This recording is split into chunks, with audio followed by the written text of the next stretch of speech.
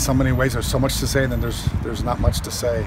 We're all very saddened at this tragedy, at this loss. Bert was a parishioner here of St. Clement for a number of years, and his wife Kathy was one of our teachers in the school. She's a retired teacher of our school here. Again, parishioners and neighbors, very devout Catholics and faith-filled folks, and we're very shocked and saddened, and we're very upset at this tragic loss of Dr. Goodier. As I've already expressed to Kathy and to her children, Kathy, his wife, our hearts go out to them.